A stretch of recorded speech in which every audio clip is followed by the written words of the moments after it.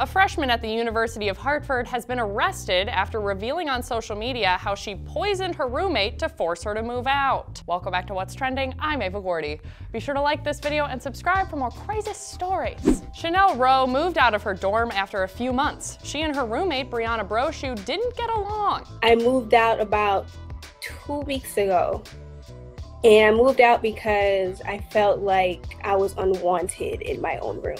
Chanel explains in a Facebook video that she also started to get sick. It started with throat pain, and I thought maybe because it's colder up here, I'm just probably catching a cold. It got to the point where I had extreme throat pain that I couldn't sleep, to the point where I couldn't speak. Chanel spent her own money to visit the campus clinic. The test would come back negative, but she was prescribed antibiotics. While she was battling this mysterious illness, Chanel decided that her roommate situation wasn't working out and wanted to move out. As she was moving out of her old building and into her new place, she was approached by 2 RAs and a friend. They showed her this Instagram comment posted by Brianna, which read, "Finally did it. Yo girl got rid of her roommate. After 1.5 months of spitting in her coconut oil, putting moldy clam dips in her lotions, rubbing used tampons on her backpack, putting her toothbrush places where the sun doesn't shine, and so much more, I can finally say goodbye to Jamaican Barbie." It's f***ing disgusting. Brianna also made Snapchat evidence of her abuse. Home, girl, bad decisions. Brianna filmed herself spitting into Chanel's organic coconut oil. She snapped a photo of moldy clam dip she kept just to poison Chanel's lotion, and Brianna also showed off the stain she left with a used tampon on Chanel's Steve Madden bag.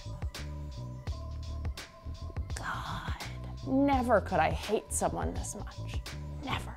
Also, like, even if I hated someone this much and did all of it, I wouldn't share it. Brianna also admitted to police that she licked her roommate's spoons, forks, and knives often. According to the police report, Brianna blamed Chanel for creating a hostile environment. Brianna says she began to lash out because of Chanel's rude behavior, not compromising, and posting Snapchat videos of me sleeping and making fun of my snoring. So I put her toothbrush in my butthole, dude. Like, that is what she deserved because she made fun of my snoring. In her Facebook video, Chanel describes the roommate dynamic a little differently.